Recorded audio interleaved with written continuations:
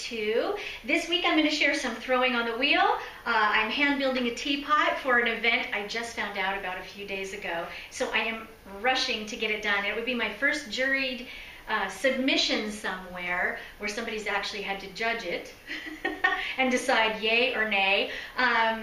I like how it's coming along. Everything is in process, so this week I'm just going to share with you some of my adventures and things that I've been working on. I'm going to share a technique of the week, one that I used on actually the teapot. Yeah, I think that was it. Oh, I actually got a nice little something. A new stamp! I know, a new chalk mark. But anyway, I shared with that on my blog.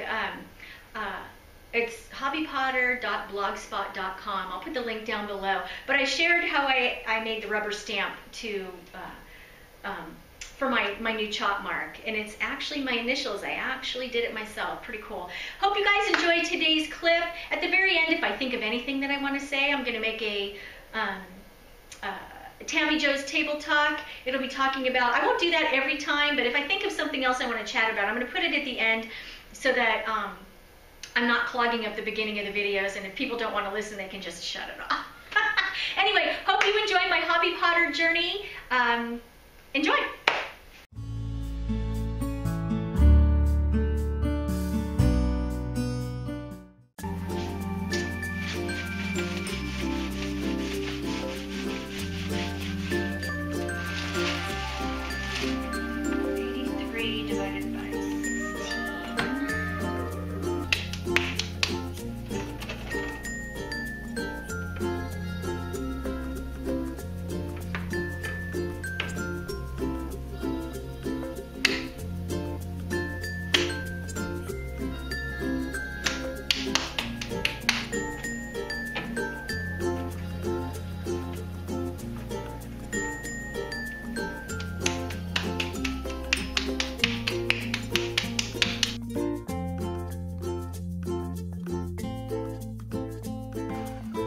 I'm used to throwing alone and working in my studio, but I had the wonderful blessing of having my daughter sit out there with me while she was discussing her artwork. She does etchings, drawings, oil paintings, and we were talking about sketching, which is something that I don't know how to do, but something I'm willing to learn how to do. She's amazing at it, and we were just having a little bit of a conversation there, and she's dropped some names of her favorite artists, and so when I sped it up, we sounded like little chipmunks and decided to cut it out. So hope you guys enjoyed the throw here.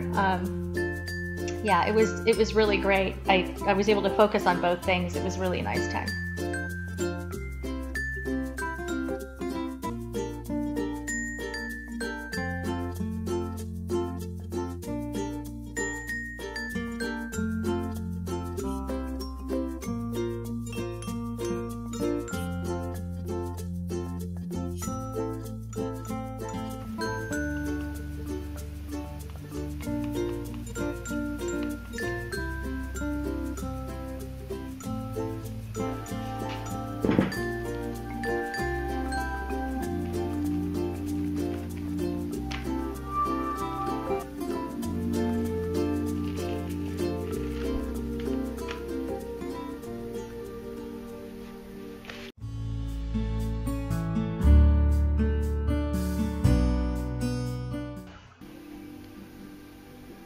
This teapot is something I'm creating for the show that I just recently found out about.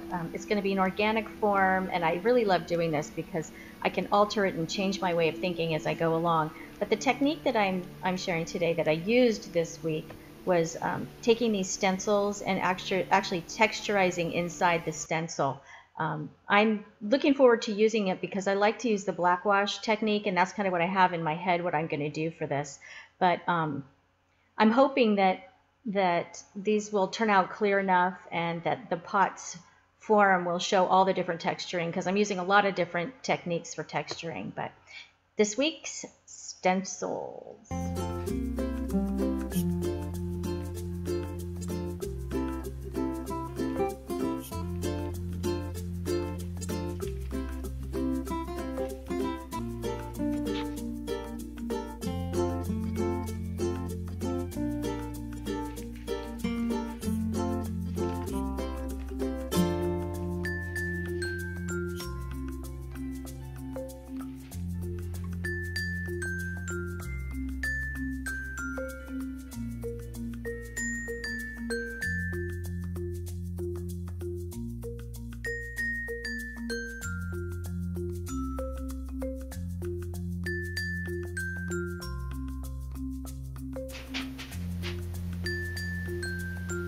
let me introduce you to Duke. This is my buddy, and he's not used to being in my studio, but I brought his little bed in, and he's just trying to understand what's going on in here. What are you doing there, bud, huh? Anyway, thanks for coming in. Maybe you'll calm down and get to lay down and have a great time with your mama.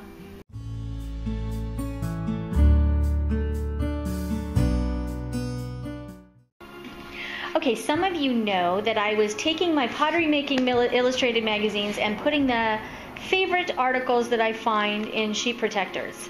This is a hodgepodge. I said that last video, but this is just a culmination of my favorite information that I could find from there. And eventually I'm going to be taking these and separating them out into sections, you know, like this one, how much clay do you need?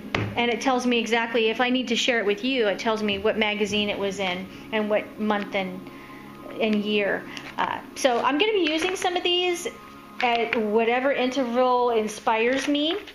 There's one right now that has my eye, and two of them actually, so I put them in the front. But this one is, I'm looking forward to trying this project, and also this one because I really love how this looks. And some of my pieces I like the black and white anything with just that tad of color. So anyway, looking forward to using this in the resources for my next projects that I'm planning.